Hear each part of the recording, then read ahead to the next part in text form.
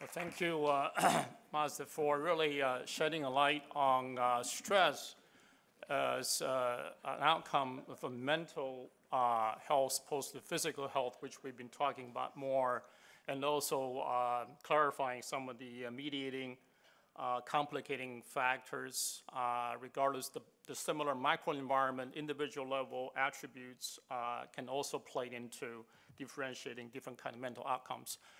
Before we open it up to questions, I'd like to maybe call on Professor Guo from Fudan University in Shanghai, because Professor Chia, in talking about the rapid decline of fertility and rapid aging of population, I think Shanghai is going through that as well. In fact, the total fertility rate in Shanghai probably has dropped below 1, even lower than Singapore today. And you wrote an essay on the leading causes of death as a result of modernization, good lifestyle, and better eating, but dietary problems.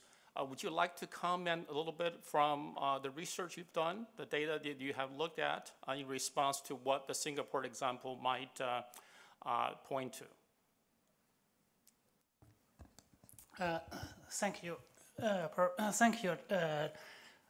Chairman. I have not ready to this Singapore case, but I want to say something about my essay. It's you mentioned about the leading killers, 10 leading killers in Shanghai. I focus my research on try to find the association between the leading cause and urbanization. So you can see the conference compendium. It's on the page 13 to page 14. I want to show the I provide some statistics about the urbanization in Shanghai and the city development, and also the trend of the leading causes. I found actually the leading cause is very stable, and and also I found in most cases, Shanghai is also almost the same as many industrialized nations. The pattern changed from communicable diseases into non-communicable diseases. I think it's very interesting, but I'm not sure how to link this to the policy options, because it's very difficult to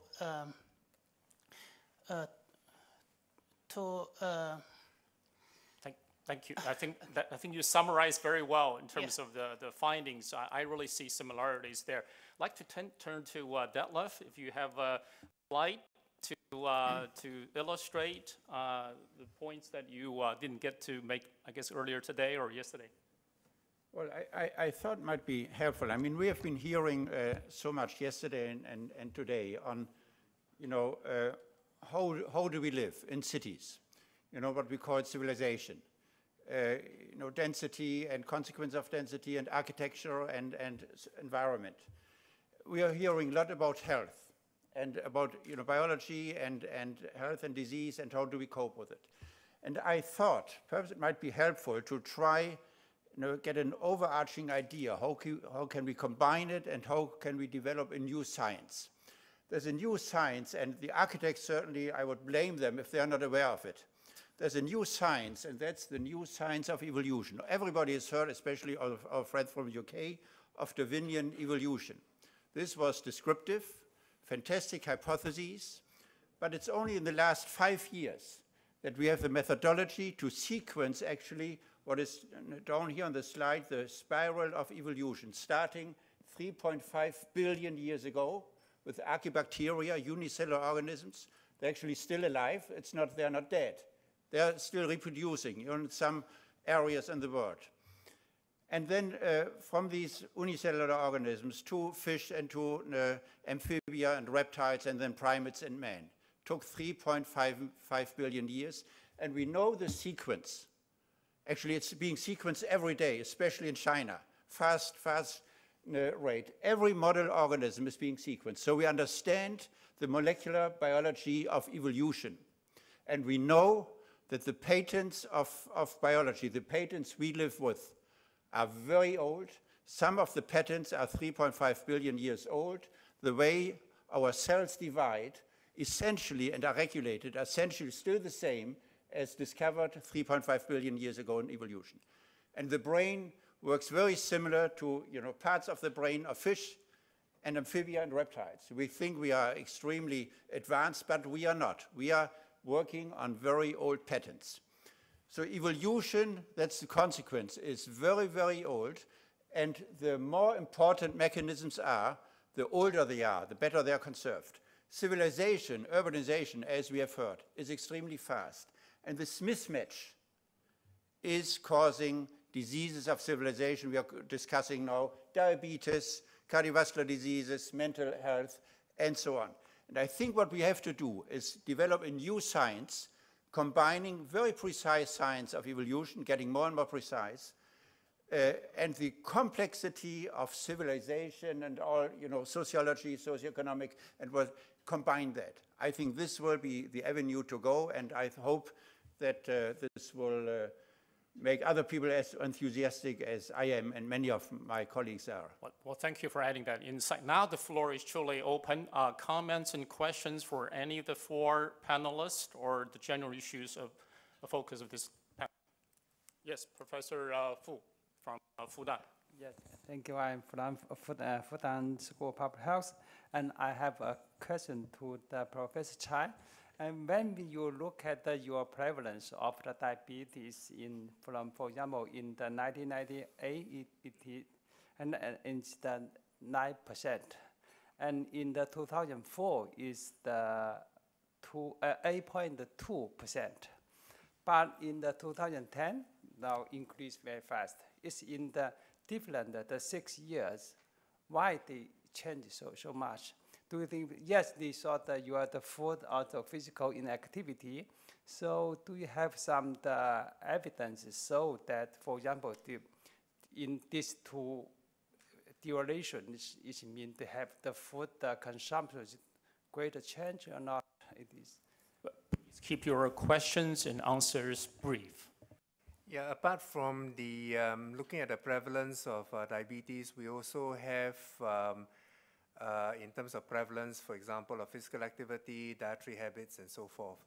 And it actually does correlate with the change, of course, given a certain lag period. So yes, the physical activity has decreased over the years, and unhealthy consumption has gone up over the years. Yeah, Professor Rotten. Well, I want to thank the panelists for what I thought was a first-rate set of presentations, which I guess are so well integrated because of the organizers. But I see two themes, and perhaps they reflect my own interests, that cut across suicide, lifestyle and obesity, frailty, and stress, and the way they were presented. And they have to do with policy interventions. First, does one target the high-risk areas, according to the analyses that have been made, where these problems are most severe, or, to use the extraordinary image of Yip, the iceberg, the tip of the iceberg, should one do something to improve the whole way of living in the city and shift that curve to the left? Now, I would love to hear the panelists address how they would deal with that in relation to the city. Dr. Yip.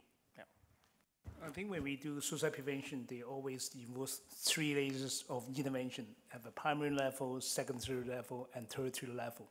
Now, usually the tertiary level only have a small population. But when you like to make any changes, it will be very expensive. For example, when you deal with the mental health patients. Now, for the primary level, it's supposed to be that is the measure which affect the whole population. That is what we mean. We like to change the population. So for the policy making, if I was given $1, where should I spend that dollar? I will spend on the primary care. And I think that would be the one who would have some chance to shift the whole population, because suicide itself is still a very rare event. In order to target them, it is difficult. But if you can manage to enhance the mental health of the whole population, and then that will be a chance to make the difference.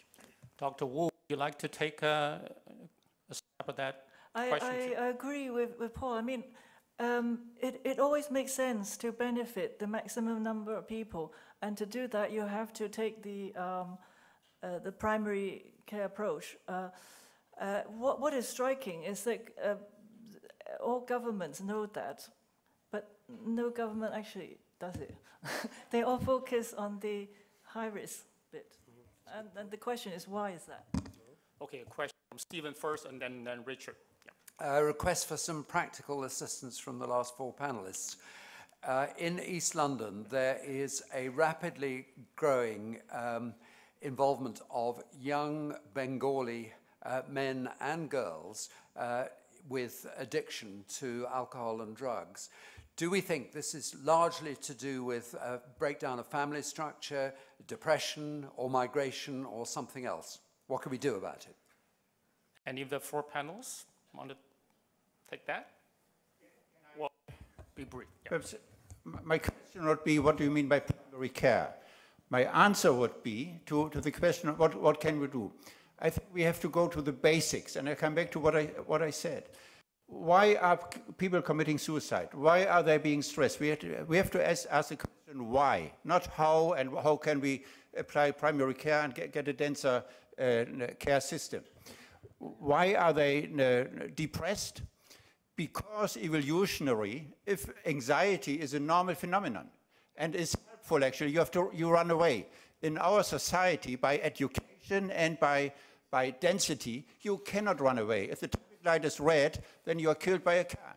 Okay, so you are educated the wrong way against the way our evolution would teach us to react.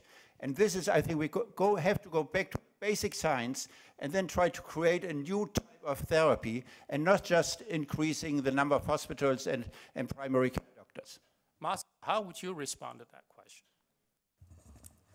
Well, I think we need to know much more about the value of the urban stressors. We're talking about the urban environments, about the value of the urban stressors.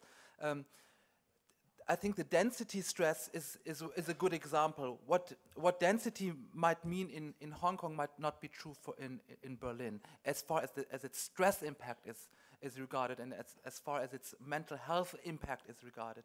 So we urgently need to know more about this, and we as I said earlier, need a sort of metrics to do this. And we have some examples, and I think, but we need to put our brains together, the neuroscientists and the urban planners, and then to draw the consequences. But no, as far as we do not have the information about when stress starts in which area of this world and in which city of this world, and where the boundaries are, and how the degrees and the ranges of stress are,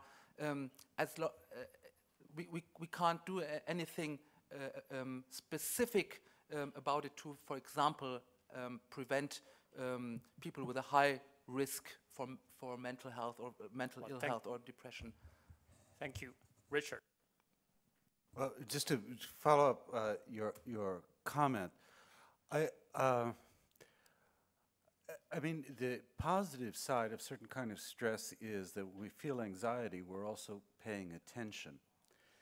And complex urban environments are environments that I'm not talking about at the psychiatric end of it, but stresses of urban life are also, at that end, ways of focusing attention, paying attention, not taking things for granted, and so on. And that's also a natural, I mean, that kind of uncertainty is also, biologically natural to us. The issue I'd raise for you about this for planners is that we're constantly told that we have to remove that kind of anxiety, attention-making in the environment. When we make a playground, for instance, we have to make a playground in such a way that it's entirely safe, that we reduce, this is in Britain called health and safety regulations, modeled on the notion that people feel best in an environment where they're destimulated, where they don't have to worry about their safety.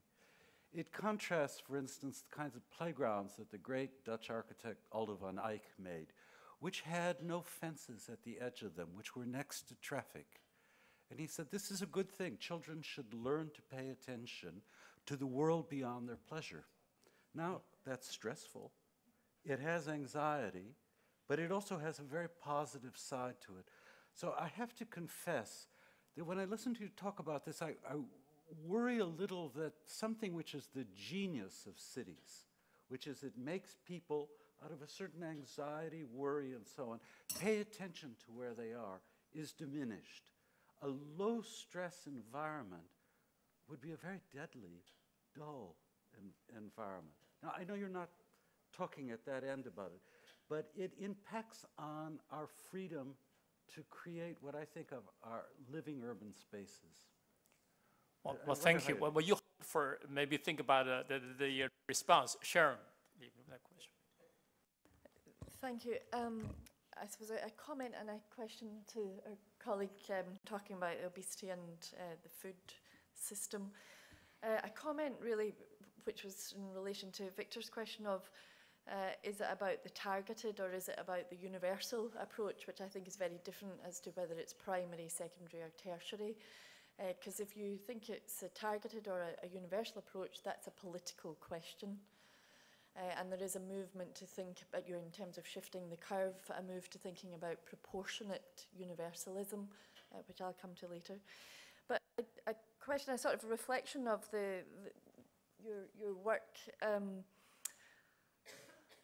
To me, we live within a globalized food system. And some of the images that you showed were the traditional approaches of behavior change, trying to get people to put different foods into the mouth and telling them that that's what you should be doing and it's going to be better for your health, which has failed everywhere around the world in and of itself. So it's a question of where is Singapore in terms of thinking from a policy perspective? How is it thinking about the interaction with the food industry and particularly the food processing industry? If you're talking about the obesogenic environment, you're talking about ultra-processed foods, whether it's the soda or the sorts of foods that you spoke about. How is Singapore tackling that in the context of much greater foreign direct investment coming into your country, which is all highly salted, highly sugared, high-fat foods? What are you doing as a country? Because, of course, the uptake of that is always in the cities. Charles, you're thinking about that response. Master, you want to get back at Richard? Yeah. Thanks for your comment, which is extremely important. What I would like to respond is stress is not harmful per se, and would never mean to say something like that. And the response to what I showed should never be the creation of a low-stress or risk-free environment. That wouldn't be the right consequence. But stress can be harmful under some conditions, and we need to know more about these specific conditions in the urban environment. That's an important difference I would make. Thank you. Dr. Cha, you want to respond to Sharon's question? Yeah, I think there's a difference between tackling obesity and, say, tackling lung cancer due to smoking. In lung cancer, you can villainize smoking, right? In obesity, you cannot villainize eating. Yeah? Perhaps you can villainize, say, sugar in soda, excessive salt. So I think the strategy is that you need to work with the industry. The difficulty is, of course, do we have sufficient science, sufficient knowledge to be able to, especially in food sciences, to be able to work with industry? So take, for example, we talk about glycemic index. So in Singapore, noodles, for example, is a well-known dish, similar to your pasta, for example. How do you decrease the glycemic index of noodles, for example? So there have been some work with the food industry to come up with different versions of a noodle that has lower glycemic index. Substituting the types of oil, for example, at hawker centers and so forth. So again, working with the industry and to come up with the idea that healthy food is good for business. You know, can we move towards that kind of paradigm? Healthy food is good for business. Healthy food is tasty. Thank you. Yes, question from the legislator. My question is really to Paul Yip. If I look at his chart of suicide rate there, I wonder whether there is a correlation there with property prices. And property, in 2003, property prices were at an all-time low, and I see suicide rates at an all-time high in your charts. And I see recently your suicide rates going up again, and everybody in Hong Kong is complaining about property prices shooting through the roof. So really this kind of a frustration of people's ability to afford a reasonable lifestyle, reasonable being what we are induced to believe is reasonable in the city. Paul? I think that the people commit suicide is usually not from one single causes, right? I think it will be multiple causes, and I don't think the housing price is a good indicator. The stock prices could be better, but I think what I see, I think in Hong Kong, I think what we need to do, I think since the historical high, it is coming down, it is leveling off now. As I remember, in 2008, I think the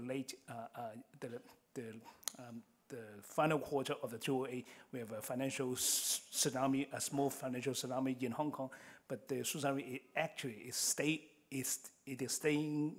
there. It doesn't go up. So I think it is very much due to the contribution from a lot of people who are working very hard in the community, who really to raise the awareness of the depression and really engaging this vulnerable group of people. I think I don't see any more hands. I'd like to use the last 4 minutes or so to have each of the panelists maybe give a 1-minute summary on what you didn't get to say. You know, you packed in a lot of information. I think it would be interesting to hear one more time from the 4 presenters, if you have things to say. Dr. Wu? You went through very quickly what you... I have a very broad perspective, but since nobody is plugging for the older sector, I will do so because I think in my presentation I didn't make it clear enough. I don't think we want to focus on diseases. We always think about aging population diseases.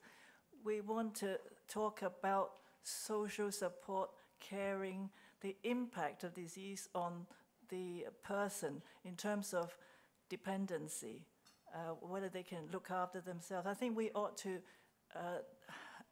change all our discussion, if we're talking about aging population, into designing environments to cater for this very rapidly increasing population, both from the urban planner, the policies, and health and social policies. I think they ought to work together to deal with that, because these people are going to increase dramatically in cities. Thank you. Dr. Cha, do you have anything else to add? Dr. Cha, anything from Singapore? I think we have talked about different diseases. What I would like to highlight is perhaps the last point on my slide, that perhaps what is needed to handle all this complex issue is some form of integrative modeling and simulation. It is done a lot in other sectors, but not so much in health sectors. How do you bring about different kind of models, from epidemiological models, cost effectiveness models, systems dynamics models, and bring them all together, including even genomics data? Can I have a virtual population, for example, that correspond to, say, Singapore in terms of demographics, epidemiological risk factors, as well as even genetic risk factors, and then simulate what would happen. Because I think policymakers now have very short, I mean, all the time they have very short attention span, but they are under pressure to say that, how do I make the decision? Perhaps modeling and simulation is a way to go. Thank you. I'll give the last word to Master. My last word, now that urbanity is becoming more the norm for the 7 billion people on this world, it's high time to, for a good exchange between our different sectors. What we know about the health aspects of urban living is old information, it's old data from decades back, and largely collected in the Northern Hemisphere. I don't know how we can extrapolate from these information on today's urban living, and that's, I think, should be a new territory of joint research. Thank you. I think my last word is say that we've learned so much from these 4 experts. Let's give them one more round of applause and note the questions.